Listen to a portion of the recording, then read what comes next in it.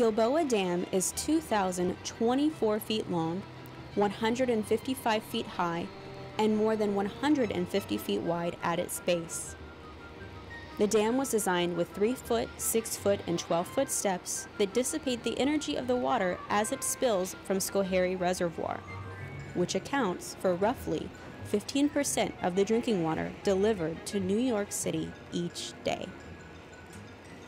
The Gilboa Dam impounds the Schoharie Reservoir, which contains 19 billion gallons of water. It is 314 square miles of drainage area. It's the northernmost tip of the Catskill watershed. It delivers water to the Schoharie Reservoir, which then delivers it to the city through the aqueducts. Gilboa Dam started impounding water in 1927. After nearly 80 years of service, it started to show signs of deterioration and needed reconstruction to extend its service life and to meet current New York State Department of Environmental Conservation dam safety guidelines.